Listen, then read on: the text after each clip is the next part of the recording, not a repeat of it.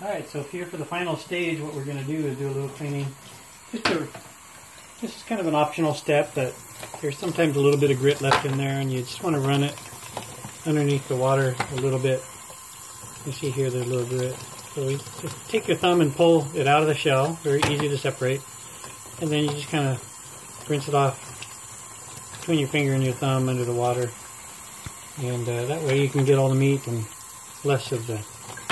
Sometimes these guys get a little gritty, but not too bad. Once in a while you'll find a little pea crab in here, a little crab that actually lives and dwells inside the neck of the clam and keeps it clean, but I don't see any today. More common in the summertime. But we're just going to work through this. I'll get my rhythm going here pretty quick, and it doesn't take very long to do this step. Just kind of rinsing out, separating the shells.